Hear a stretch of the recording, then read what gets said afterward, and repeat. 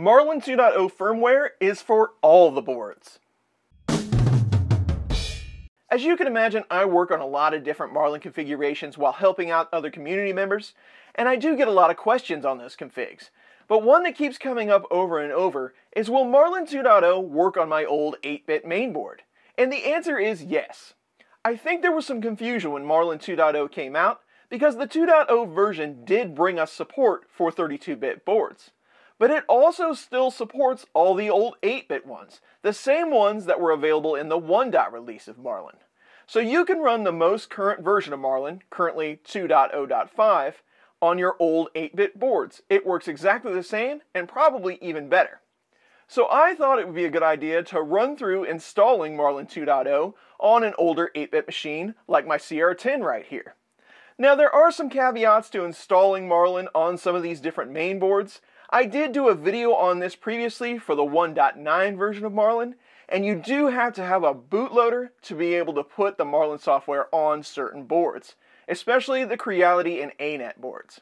So check out that video for the bootloader portion, but all the rest of the stuff I'm going to go through step by step, show you how to use VSCode to get you updated to Marlin 2.0 on your old 8-bit board. So let's get into it.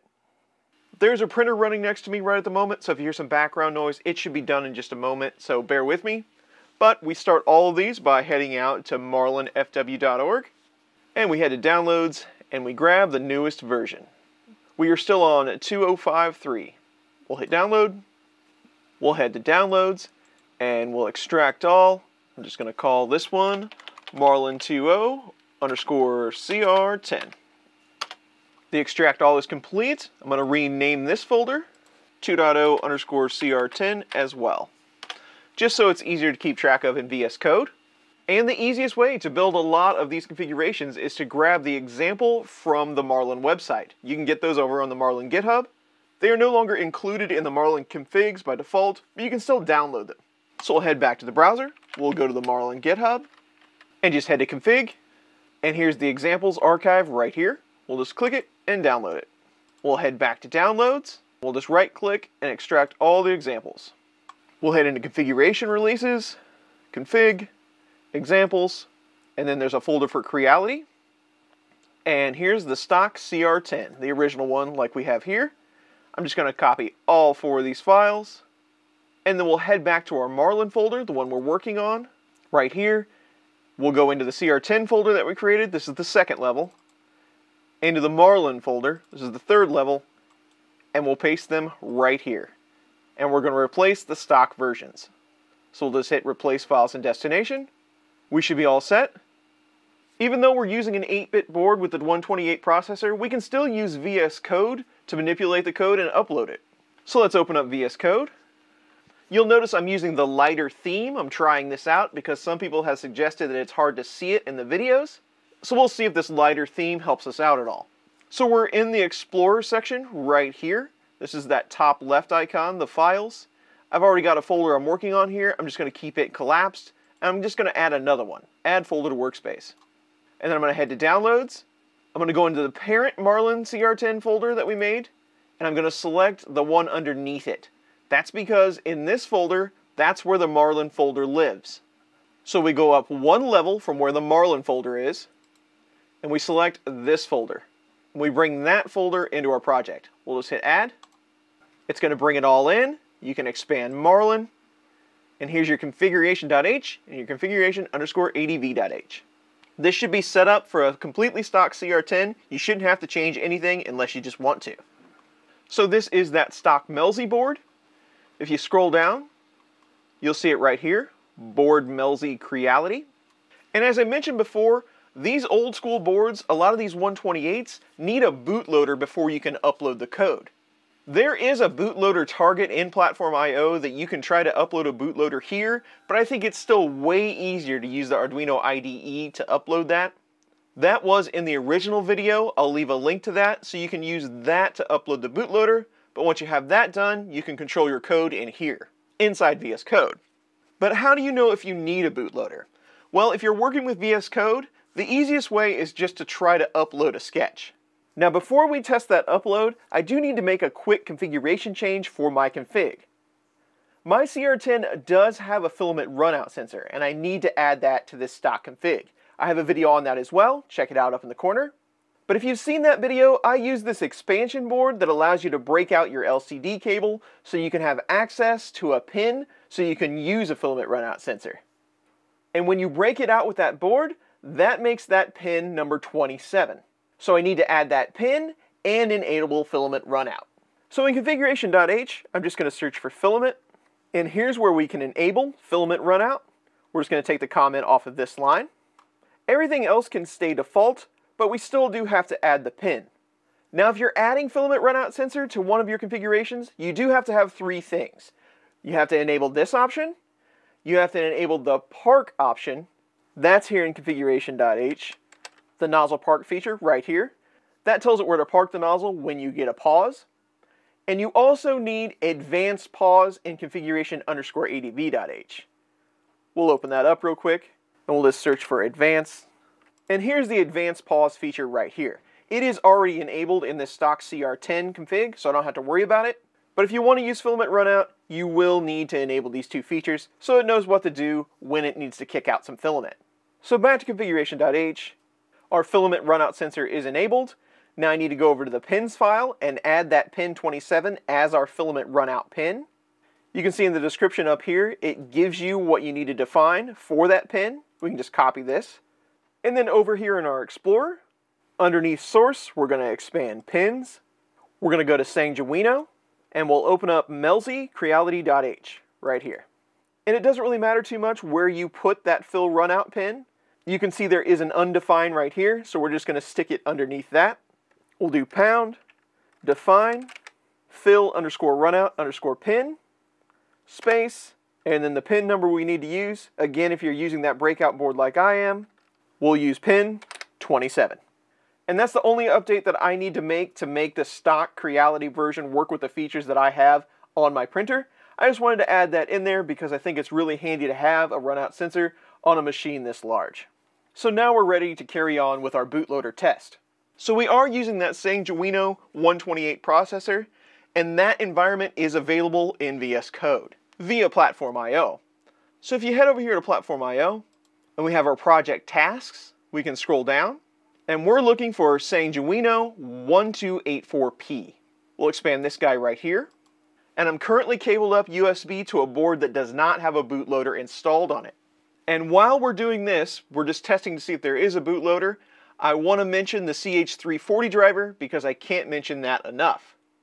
I do have a video on how to help troubleshoot if you're having board issues and it might be related to that driver. I'll leave a link to that as well.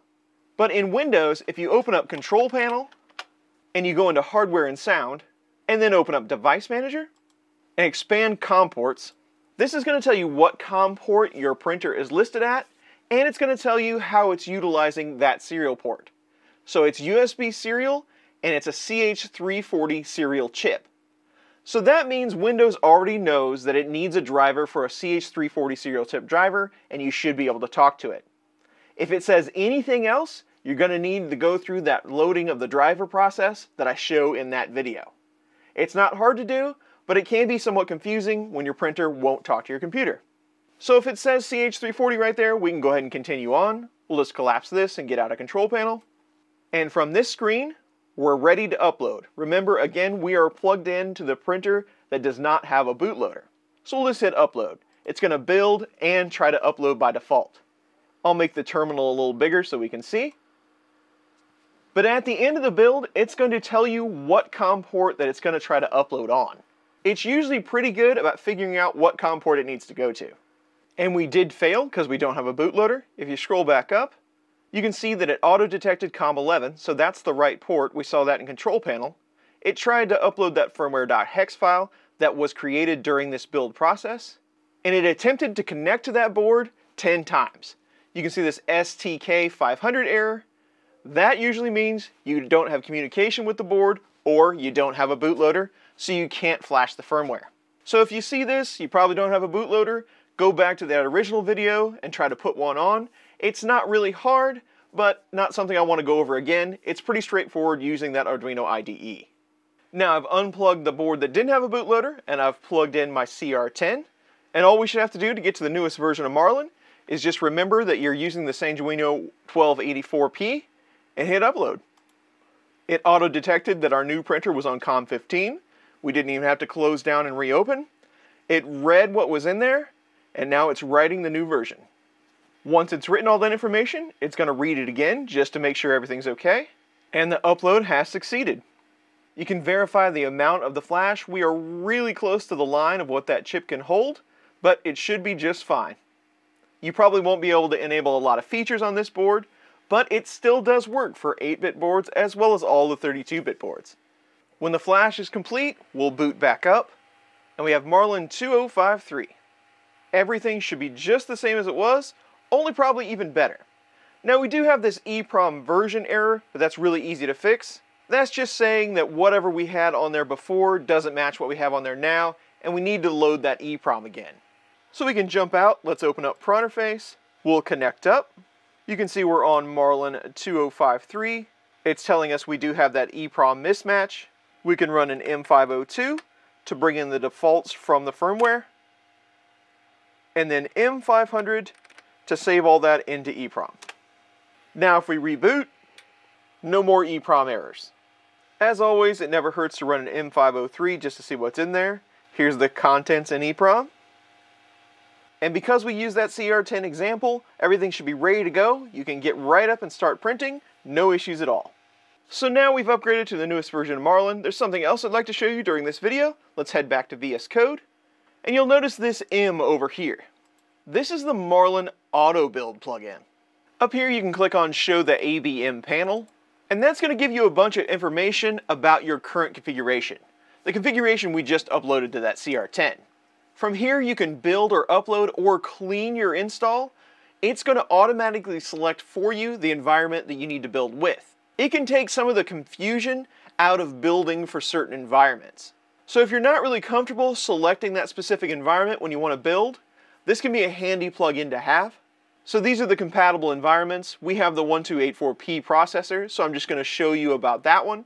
But if you hit clean, that's going to go through and do some cleanup for your temporary files and in your PIO environment. That's always good to do if you're having some issues or something strange is going on. Go ahead and do a clean. This tool can help you do that. And I'll just hit build so I can show you what it does there. When the build is complete, it goes to green. It tells you when it was last built. If it goes to green, you're good to go. You can see it down here, it's succeeded. And you can also just hit the upload. It'll do the build and the upload at the same time. And you can see down here in the terminal, it's just doing all the same things that we would do in that normal build environment, but it kind of puts it all on one screen here. And again, when it's complete, you'll go green. It's going to tell you when it was last built. Now this might not seem all that useful when you can just go select it up in the environment like we do usually, but this is more important than you think. This is kind of where we need to go to make Marlin more convenient. We need some sort of interface that makes it easier to find things, as well as configure Marlin step by step. We don't have to go through the code, and hopefully this will lead to a nice migration path where we really don't have that today. You'll notice there is a configure icon up here. It is still under construction. It isn't available to us yet, but that's going to bring some pretty exciting things to the Marlin project. So stay tuned. As soon as we have more, I'll be sure to get it out to you. So just keep an eye on this plugin. If you'd like to install it and give it a try, you can head over here to Extensions, and you can just type in Marlin. You can click on Auto Build Marlin, and if you don't have it installed, the install key will be right here. There's also a little bit of information within the extension on how it works if you want to take a look at it. And there it is. Our Marlin 2.0 8-bit install is now complete. And definitely keep an eye on that Marlin Auto Build extension. I think we're going to see some really cool things come out of this project. Hopefully you found this helpful. If you did, please consider giving it a thumbs up or subscribing to my channel. If not, leave your thoughts in the comments below. And as always, thanks for watching. Now I think we need to print something fairly large.